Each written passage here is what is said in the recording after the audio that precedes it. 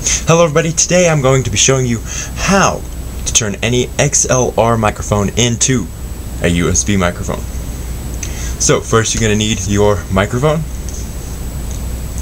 This microphone requires 48 volts of phantom power, and that is what this is for.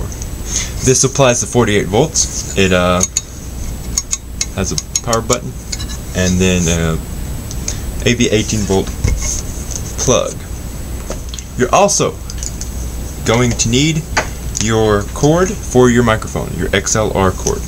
You're going to plug that right into your microphone.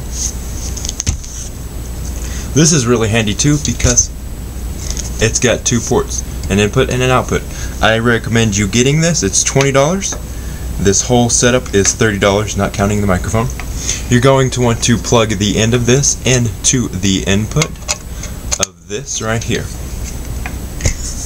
Then, set this to the side. You're going to get your XLR to USB plug. This is $10 on eBay. I will link in the description for one of those. So, you're going to plug this one right into there. Then you're going to plug your power cord right into here. And then you're going to power it on.